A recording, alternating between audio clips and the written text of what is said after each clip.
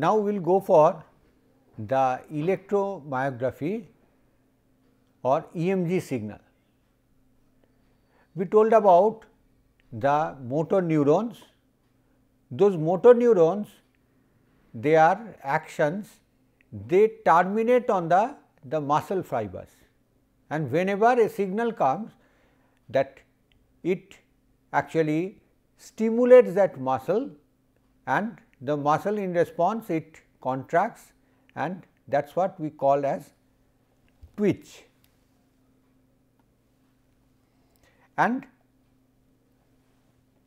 for a single motor neuron, it is not connected to one muscle fiber, but a number of them. So, we call that collection, all those fibers together, as a motor unit,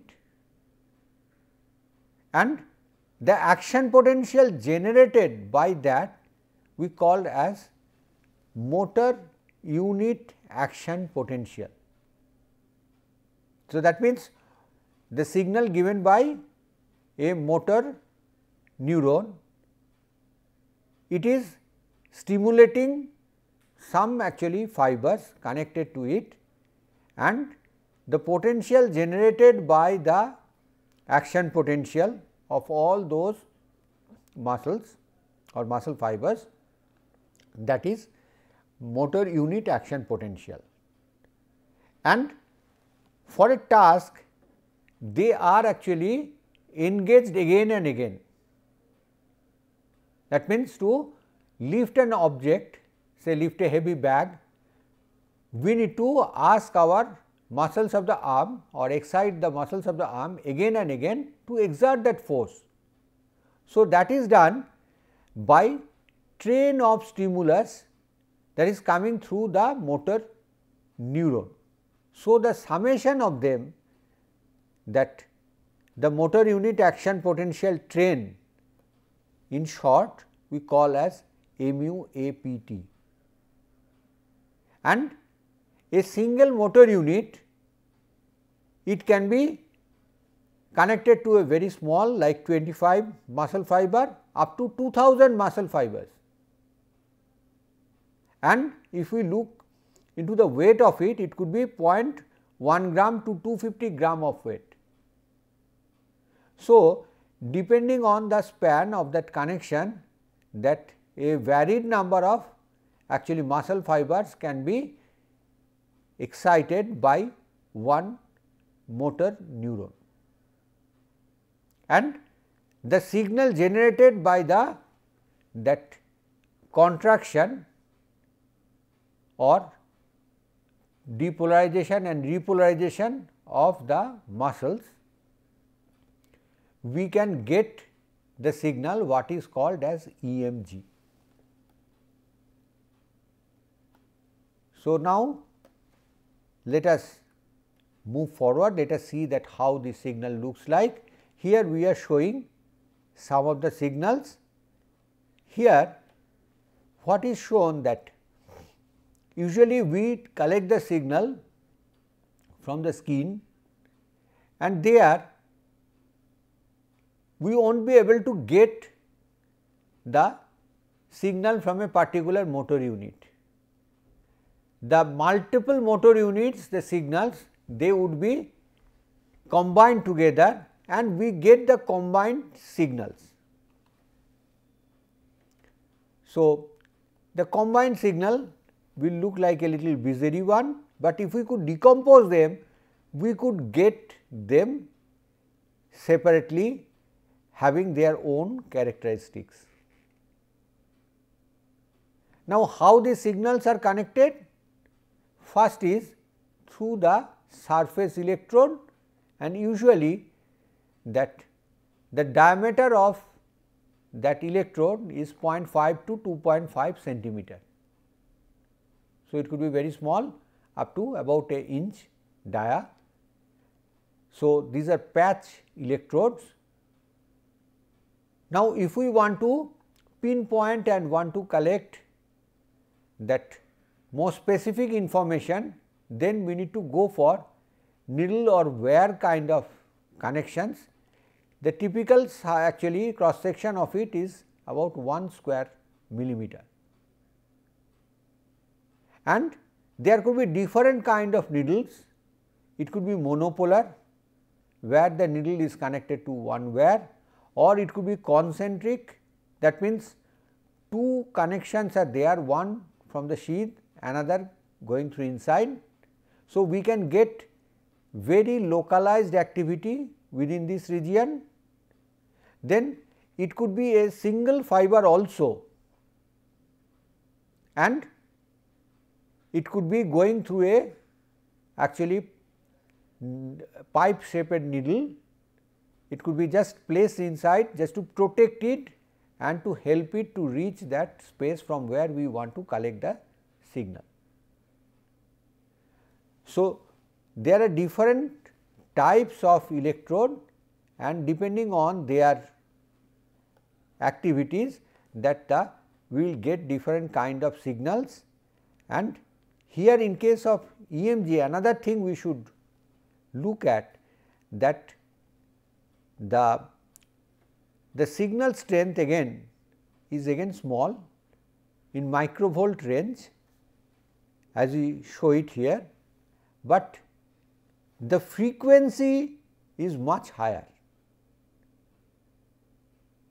For both ECG and EEG, the frequency range was below 100 hertz. In this case, it is starting from 5 hertz to 2 kilohertz.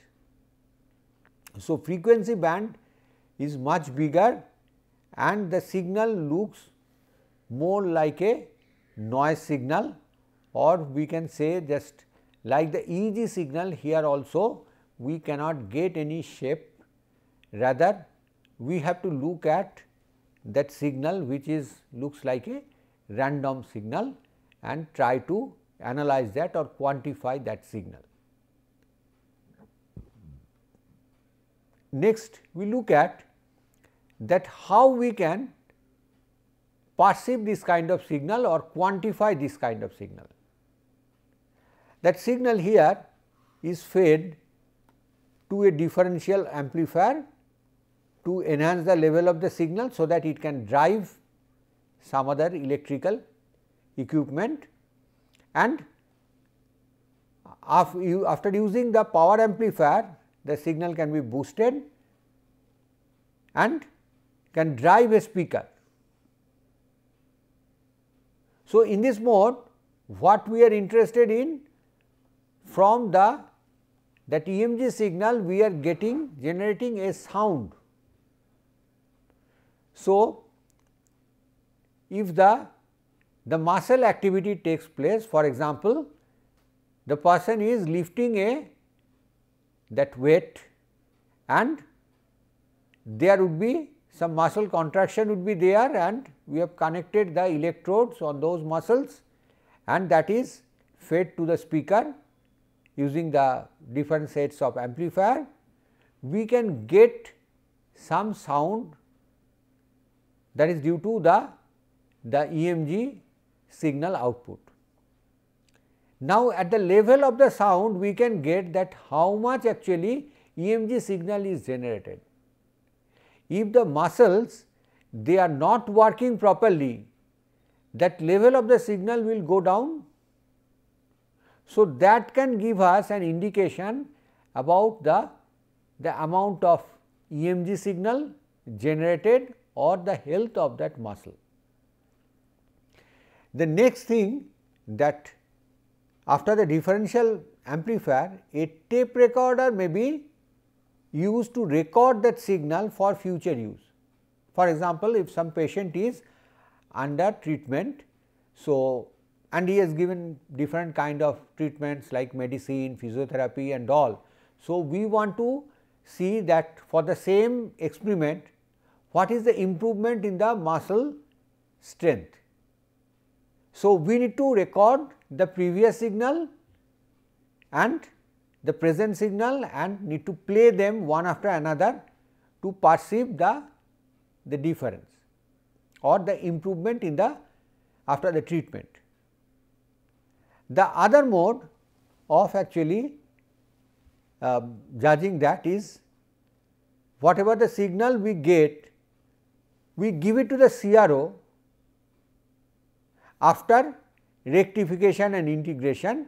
This rectification and integration will provide us the envelope of the signal. Later on we will get more details what we mean by the envelope, but at this point you can take it in this way that it will give us the level of the signal, and that we can visualize in a CRO. And when we look at the CRO, we are able to get the change of the strength of the signal over the time. So, it gives us more information about the signal. So, that is another mode of visualizing the EMG signal or EMG recordings.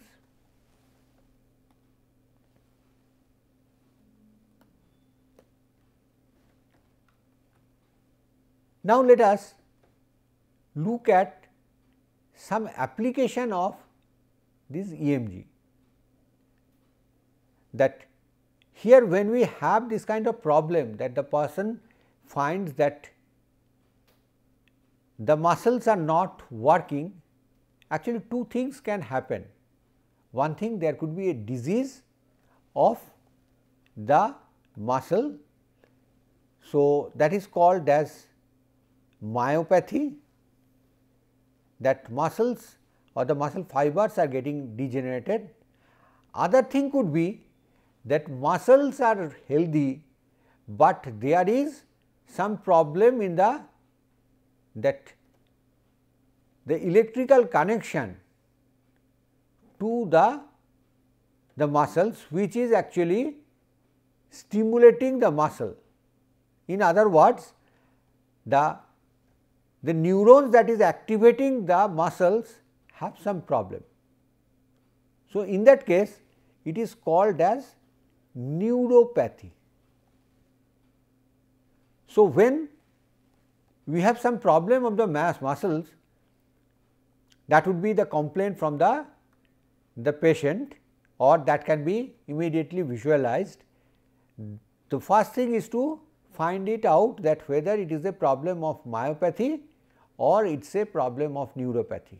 That means, the muscles are diseased or the neurons are having some disease, because unless we know that, the treatment planning cannot be done.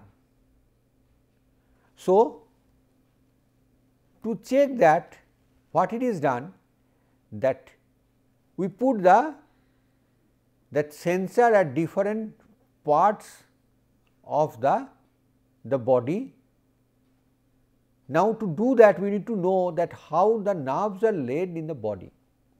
So, that knowledge is required. Here the problem is in the leg muscle. So, the 2 points from there, that in that nerve, that about a half a meter apart, 2 sensors are connected, and the signals are actually tapped from or acquired from these 2 points. Now, first the signal will come here and then to the next point. So, here what we look at, what is the time difference between these two,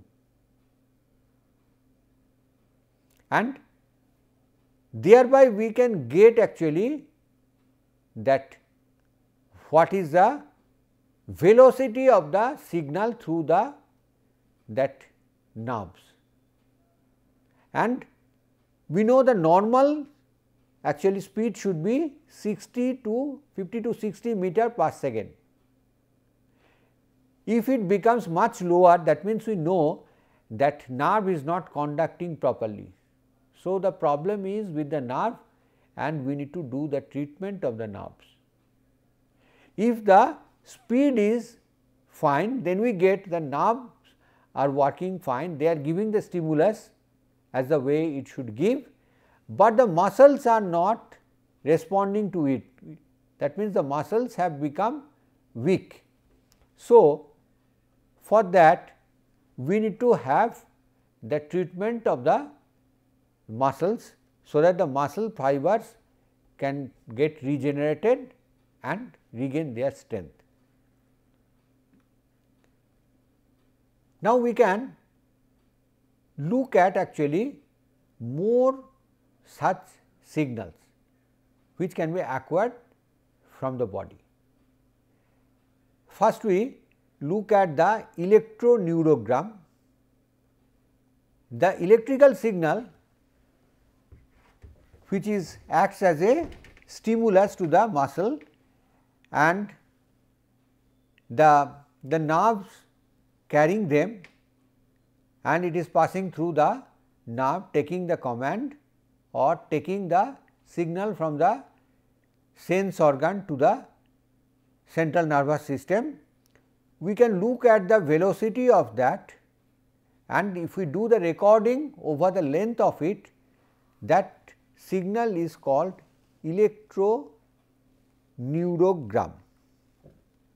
That is called as electroneurogram, or in short ENG signal. In the previous page, we actually depicted one example. For the neuropathy, we have to take that electroneurogram. The next signal is event related potential. Event related potential means if there is any stimulus, in response to that, whatever the signal is generated, we can call it as event related potential, and that is why it has another name called evoked potential. And where we can get the event related potential or ERP, we can get that in EEG or ENG. For example, if some stimulus is given in the form of light or sound or some electrical signal or even the touch, that can actually give rise to some change in the signal we are looking at, that is EEG or ENG. As it is evoked or related to that particular event, we call it as event related potential or ERP. Next, we can look at gastogram. Electrogastogram is the electrical signal of the stomach and actually that alimentary canal. We know the peristalsis is happening, which is nothing but some rhythmic movement or rhythmic contraction. The contraction and expansions are synchronized in such a way that the food will move in one direction, so that muscle movement and the command to them, they together form a signal which can be captured from the alimentary canal throughout, including the stomach, and that particular kind of muscle signal, again you can tell that is also a variant of EMG, they are called as electrogastogram. Okay. So, it can tell us that how the muscles in our alimentary canal they are working and how they are helping us for the digestion. If they become weak, then we may have the problem of digestion.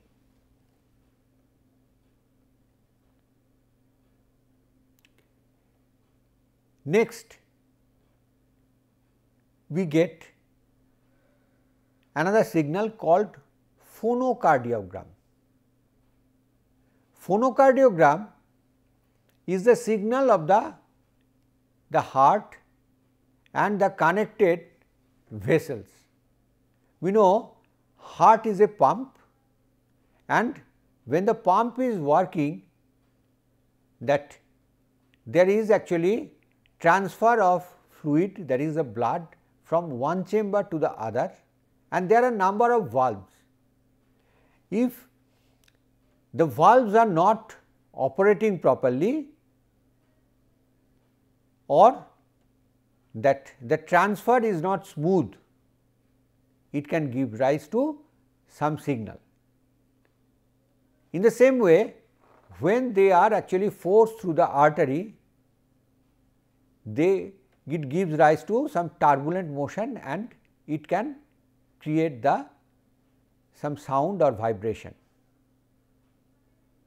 And if that is captured, that's called phonocardiogram. In fact, this PCG signal is a very good source of information about the health of the heart, and you can collect that in a non-invasive way. Now, what kind of information could come, or how this vibration is generated? Think of the valves, they are actually having some calcium deposition. So, if there is calcification of the valves, then instead of making a smooth landing, it will make a metallic sound. Whenever it is closing, it will make a metallic sound. So, that will bring some change in the PCG signal. Again, because of the calcification or some slackness of the valve, if they are not closing the valve properly when it is supposed to close, what will happen? That there would be some leakage, and because of this leakage, the leakage would be small. So, when that chamber is actually getting contracted, say the ventricles are getting contracted, and because of leakage some blood is again flowing back to the artery. So, in an atrium, so where it is supposed to go through the ventricles, that can give some hissing sound. So, we would look at that signal, and that would actually can give us some indication that there is some leakage of some of the valve, and it is creating some problem. Again, the main arteries, they are taking the blood, carrying the blood.